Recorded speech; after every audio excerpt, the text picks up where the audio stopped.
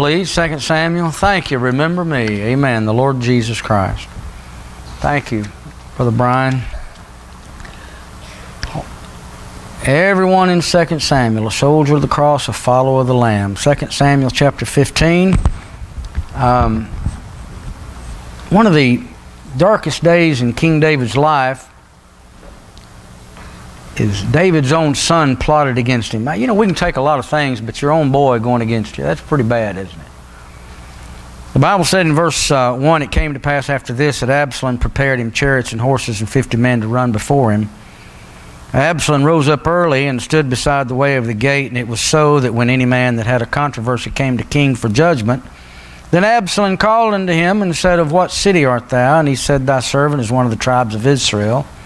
And Absalom said unto him, See, thy matters are good and right, but there is no man deputed of the king to hear thee. Oh, he said, oh, Absalom said, moreover, oh, that I were made judge in the land, that every man which hath any suit or cause might come unto me, and I would do him justice. And it was so that when any man came nigh unto him to do obeisance, he put forth his hand and took him and kissed him. And on this manner did Absalom to all Israel that came to the king for judgment. So Absalom stole the hearts of the men of Israel. Stole the hearts of the men of Israel. After David's mercy and forgiveness of his dear son, see what happened is 2 Samuel chapter number 13,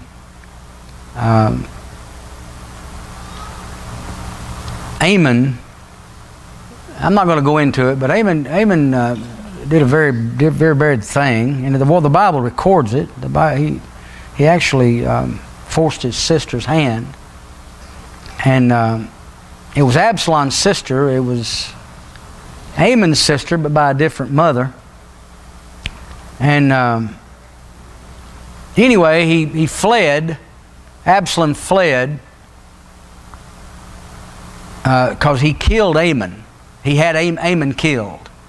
He fled, and David just never was right. So things worked out where that David half-heartedly forgave him. Then, of course, David completely forgave him and allowed him back in and opened his arms up. So we see mercy and forgiveness.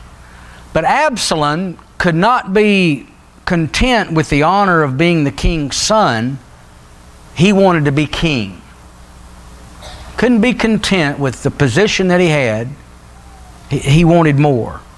If Absalom had any sense of gratitude, he would have studied how to oblige his father, but on the contrary, he meditates, he sits and thinks and goes to bed and thinks about it, dreams about it, his waking moments thinks about it, how to undermine his father by stealing the hearts of the people. And again, the Bible said over in 2 Samuel chapter number 15, verse number 13, and there came a messenger to David saying, the hearts of the men of Israel are gone after Absalom. The hearts of the men of Israel are gone after Absalom. Well, Absalom's looking pretty good if you think about it. Back in chapter number 15, verse number 1, it came to pass that Abraham prepared him chariots and horses and 50 men to run before him. So he's looking good in the eyes of the people. He knew what he was doing. He was devising a plan. His plan was being carried out. What he's doing, he's gratifying his own pride and the people's foolishness. If you'll go back to 1 Samuel chapter 27. 1 Samuel 27. 1 Samuel chapter 27. David is running from Saul and went to Gath. Went to Gath. He stayed under King Achish there. And then while he was there with King Achish, I think that's the way you pronounce his name, isn't it? Achish, verse 2. David arose and he passed over 600 men that were with him unto Achish, the son of Maoch, king of Gath. Well, while he was there, he defeated Geshur. If you'll note, and I'm going somewhere with this, just follow along with me. Verse 8, and David and his men went up and invaded the Geshurites and the Gezrites and the Amalekites. Man alive, if you get into all these ites, there's a whole bunch of them, aren't they, in the Old Testament? Nevertheless, for those nations were of old, the inhabitants of the land, as thou goest to Shur, even to the land of Egypt. David, running from Saul, fled to Gath under King Achish. I think I got all that straight. Y'all help me out. All right, am I right? David, running from Saul, fled to Gath under King Achish. And to satisfy or to gain favor with King Achish, David defeated some cities, went back in verse 12 of that same chapter, 1 Samuel 27, and Achish believed David, saying, he hath made his people Israel utterly to abhor him, therefore he shall be my servant forever. So David was a little deceptive there too, wasn't he? If you think about it. But nevertheless, that's what David did. And then in 2 Samuel chapter 3, 2 Samuel chapter 3, in verse 3. Now the Bible records back in 1 Samuel 27 that David defeated everyone in Geshur. And the Bible never contradicts itself. So probably the majority of the army he defeated, he said defeated everyone that was there at that particular time. But in 2 Samuel chapter 3 and verse 3, it's talking about David's sons. His second, of course, Chileab of Abigail, the wife of Nabal the Carmelite, and the third, Absalom, the son of Maacah, the daughter of Talmai, king of Geshur. So somehow or another, just a little bit later, David married Absalom's mother, and she was from Geshur, a place that David had destroyed. All right, now let's go to 2 Samuel chapter 13.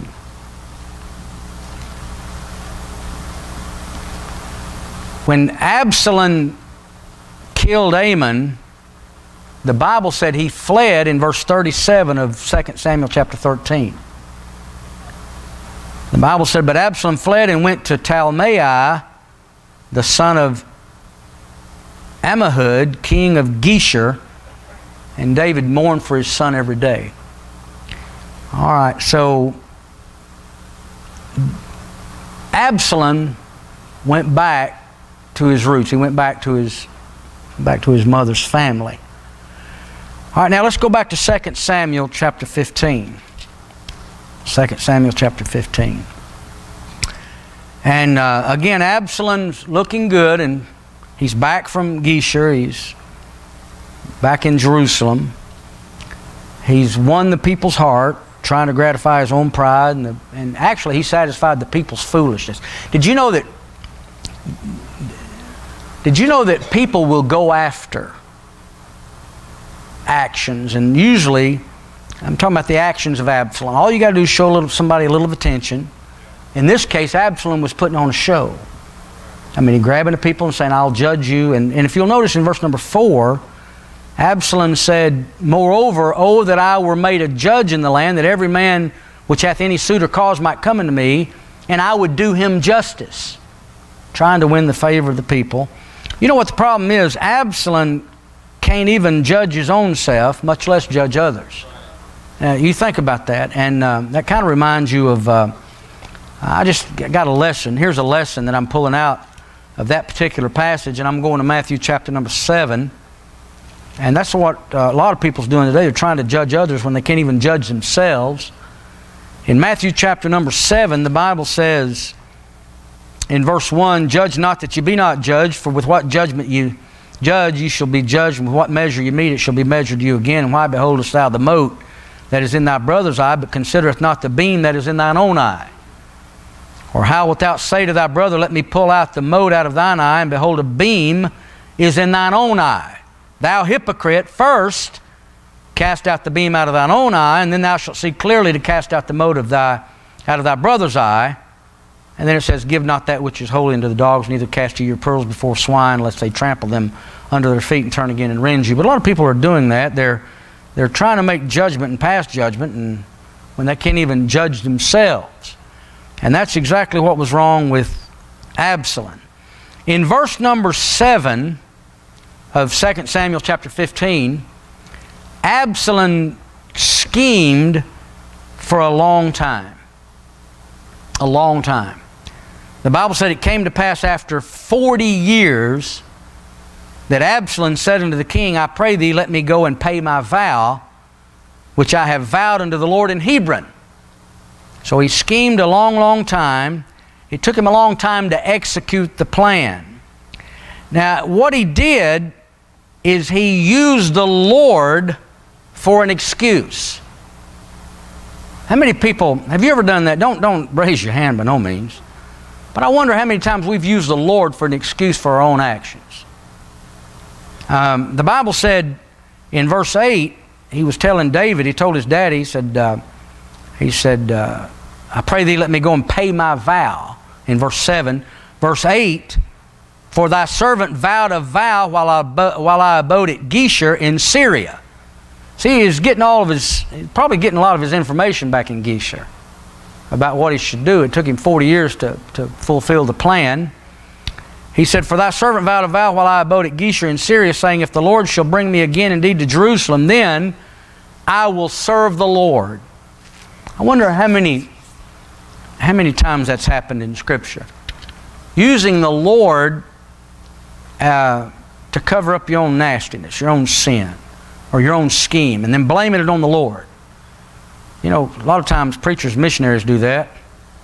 They say because they have somewhere that they want to go, and I'm getting this out of 2 Timothy chapter 4, verse 10, by the way. Demas has forsaken me, having loved this present world. I preached a sermon on that one time, and I said maybe he left because he liked what he saw in Thessalonica. Thessalonica was a wicked city. The Bible said, Demas has forsaken me, having loved this present world, and is departed unto Thessalonica. Crescens to Galatia, Titus to Dalmatia, so on and so forth. But he had been to Thessalonica on a missionary journey, and Thessalonica, again, was an evil city. If I could compare a city to old Thessalonica, old Salonika, it became known as Salonika, it would be somewhere like Las Vegas, San Francisco, or Pensacola during Memorial Day. I'm serious. That's what you'd compare it to. Thessalonica was an evil town. Now, the Bible says, having loved this present world. And I've heard in my lifetime missionaries and preachers wanting to go somewhere because they liked it there. They wasn't seeking the will of God. Now, this is very few and far between, but I have known it. I've known it. I've known it. They say, well, the Lord's called me, and blaming something on the Lord that the Lord didn't have anything to do with. Let me give you another illustration to confirm that. Back in Exodus, if you would. Exodus 32, I believe it is. Yeah, Exodus 32. Exodus 32, and this goes right along with what Absalom did, using the Lord to further his own agenda, to hide and cover his sin, using the Lord to justify our wrongdoing. That's what Absalom was doing. And then the Bible says back in Exodus 32, of course, Moses went up to the mountain. He had been up there too long, and he's getting the law. According to them, he had been up there too long. The Bible said, and when the people saw in Exodus 32 that Moses delayed to come down out of the mount, the people gathered themselves together unto Aaron and said unto him, Up, make us gods, which shall go before us, for as for this Moses, the man that brought us up out of the land of Egypt, we wot not what is become of him. All right, they give all their gold. Aaron fashioned a calf. Verse 6, they rose up early on the morrow and offered burnt offerings and brought peace offerings, and the people sat down to eat and to drink and rose up to play. I've always asked myself when I turn to Exodus 32, and I've asked my congregation, how can a people that experienced the power of God, heard the voice of God in Exodus 20 when He gave audibly the law, they knew what the law said. They experienced the Shekinah power of the glory of God, of a day by a cloud, at night by a pillar of fire. They saw the mighty hand of God work as they come out of Egypt. How could a people that experienced the glory and the majesty and the power of God, how could they create something that looked so unlike God and then called it God? I'll tell you why. It's because they wanted to worship. They wanted to worship. They wanted to practice their evil, but hide it under the guise of religion. Same thing we do today. Absalom's doing the same thing people do today. He's blaming the Lord for a personal vendetta to further his own ungodly agenda and hiding it under the guise of religion. That's what he's doing. I wonder how many people at church are doing the same thing. I hope it's not you. Back in 2 Samuel, Absalom scheming, and then in verse number 9, how could David refuse such a request? David loved God. David was a man after God's own heart. David encouraged worship. David wanted people to worship God and fulfill their vows. So how could David refuse? Well, it gets interesting. Verse 10, Absalom sent spies throughout all the tribes of Israel, saying, as soon as you hear the sound of the trumpet, then you shall say, Absalom reigneth in Hebron. And verse number 11, with Absalom went 200 men out of Jerusalem that were called, and they went in their simplicity, and they knew not anything. Now, that word simplicity means moral innocence or upright. These 200 men that went with Absalom really didn't know anything. They had no clue of Absalom's scheme or a scheme of his agenda. All right, that brings me to another lesson. A schemer. Now, not everyone that uses good things and good people is a schemer. But a schemer uses good things and good people to further his agenda. And you know what that is? And you'll find that in every second epistle. The apostates they don't come in trying to rip everything apart. An apostate will come in the church. Fact is, turn over to 2 Peter. Let me show you something. 2 Peter chapter 2.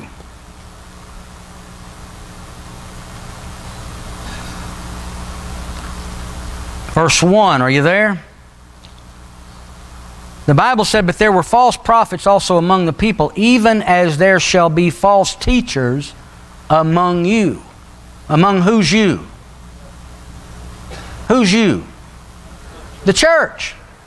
The church, who privily shall bring in damnable heresies, even denying the Lord that bought them, and bring upon themselves swift destruction. And many shall follow their pernicious ways, by reason of whom the way of truth shall be evil spoken of. All right, now they didn't come in trying to upset everybody. They came in kind of fit with the crowd, didn't they? Fit with the crowd, said a few things, and then to further their agenda, they schemed using good things and good people. By the way, that's the mark of the Antichrist, because the Bible said all of the world wondered after the beast. You can go to, I'm not going to go there, Revelation chapter number 13, when it was the Antichrist using religion to further his agenda. And when the false prophet actually created an image and set it in the holy place, when the Antichrist was through with the church or with that professing church, what did the Antichrist do to the church? Or do to Christianity, or do to those? He got rid of them. So Absalom was, back to 2 Samuel. Absalom, there's just lessons, all kinds of lessons in here. Absalom was a schemer. Now, verse number 10, the Bible said, Absalom sent spies throughout all the tribes of Israel, saying, as soon as you hear the sound of the trumpet, then you shall say, Absalom reigneth in Hebron. Verse 10, the plot had been revealed, but here's the problem. Here's the problem in Old Testament times. They didn't have Facebook.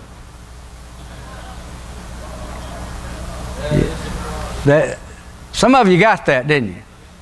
I find out some of your condition on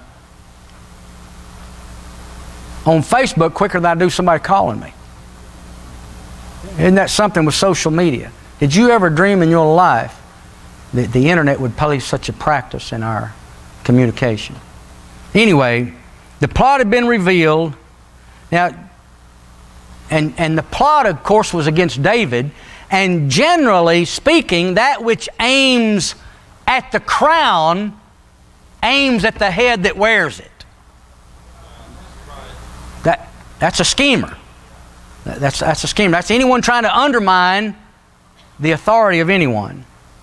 Well, anyway, they left Jerusalem. David left Jerusalem. Look at verse 13. And there came a messenger to David, saying, the hearts of the men of Israel are after Absalom.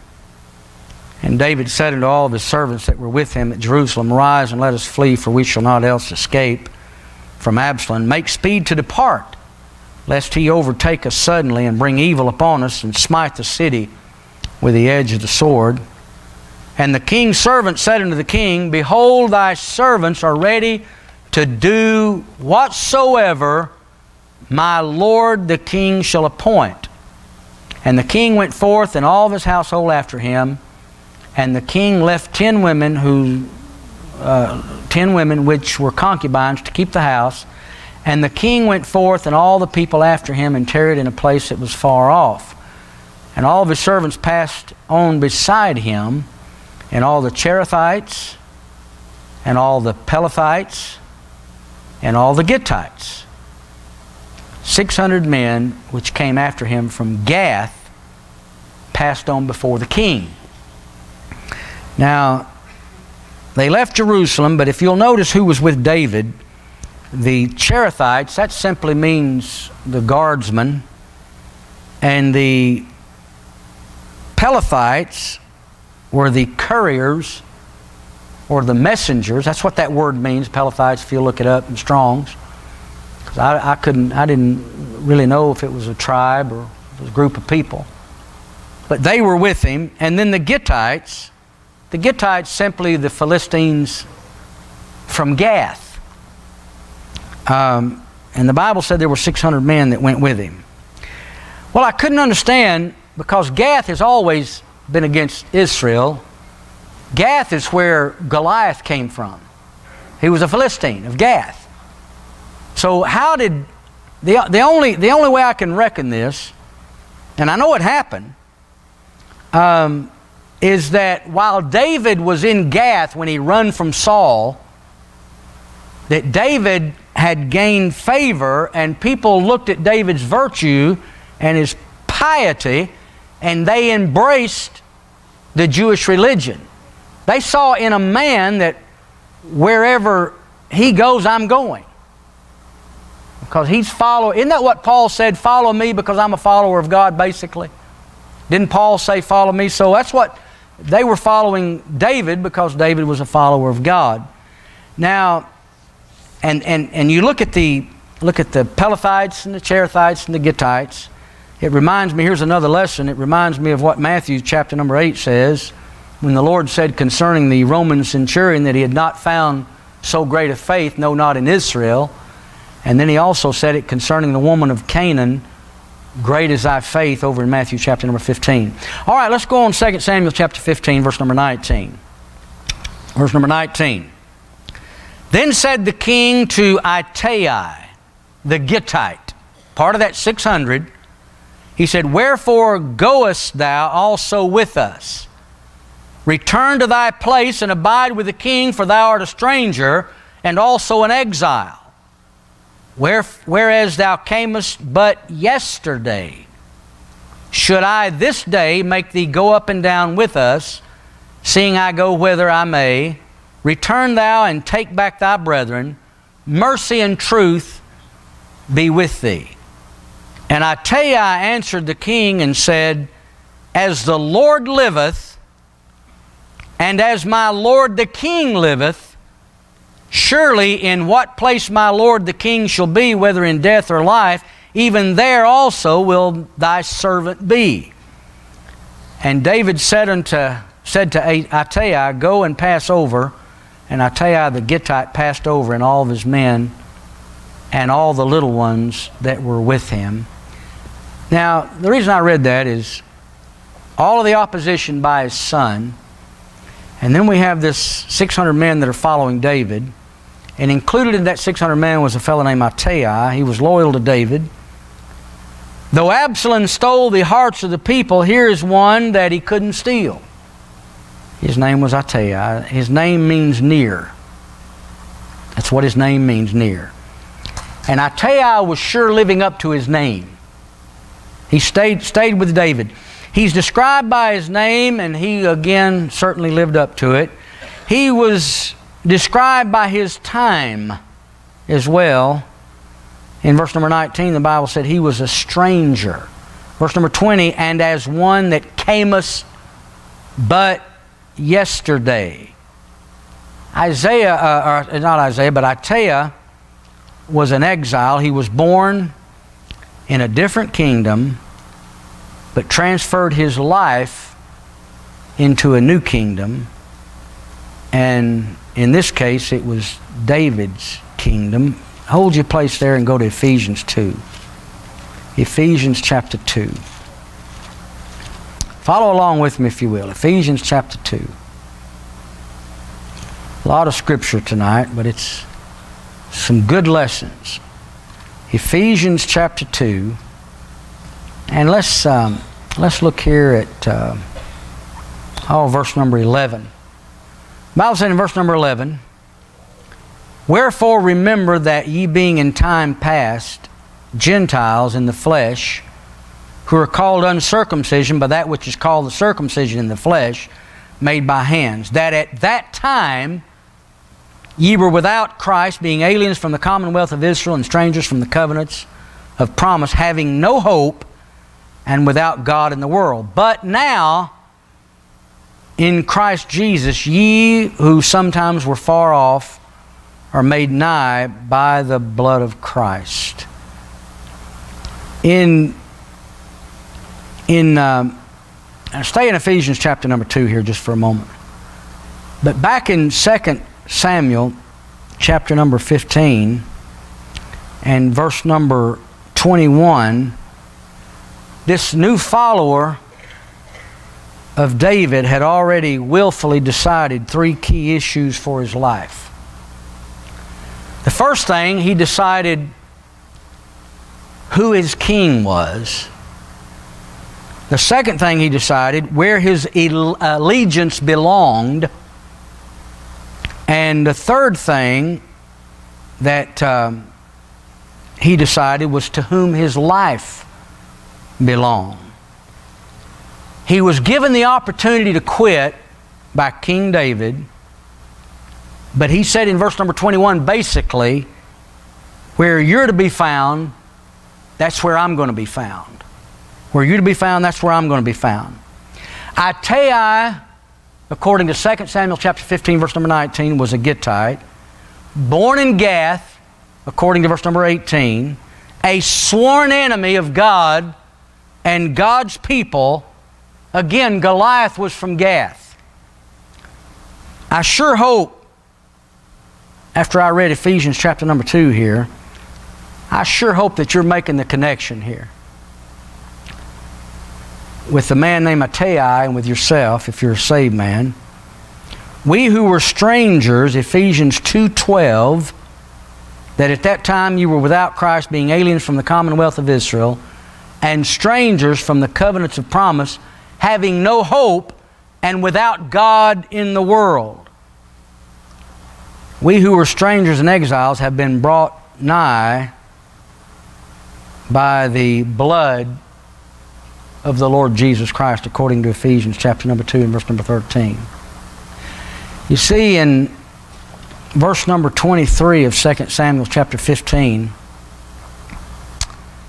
the Bible said, "And all the country wept with a loud voice, and all the people passed over. The king also himself passed over the brook Kidron. All the people passed over toward the way of the wilderness." Turn over to John chapter 18. John chapter number 18.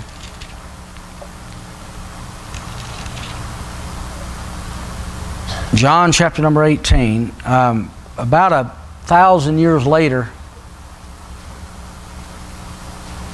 the Bible mentions here in John chapter number 18, in verse 1, when Jesus had spoken these words, he went forth with his disciples over the brook Kidron. Sidron is a Greek transliteration. Same brook. Went over the brook Sidron, where was a garden into which he entered and his disciples. Now, when Jesus went over this brook Kidron, do you remember what had just happened to the Lord Jesus Christ? He was rejected. He was rejected by his brethren. He was rejected by his own family. When David crossed Kidron in 2 Samuel, he was rejected by his brethren, his country, and his own family. Even his own son rejected him. You see, we get to John chapter number 18, we find the Lord Jesus Christ. He's our greater David, if you will. And as Attai was willing to be identified with David, my question is, are you willing to be identified with the Lord Jesus Christ? And you say, I thought you said the message was on a soldier of the cross, a follower of the Lamb. So are you willing to be identified? Am I a soldier of the cross, a follower of the Lamb? And shall I fear to own his cause or blush to speak his name? Are you willing to be identified with the Lord Jesus Christ, just like Attai was willing to be identified with David? Amen. Let's stand to our feet, please. We'll be dismissed. All right.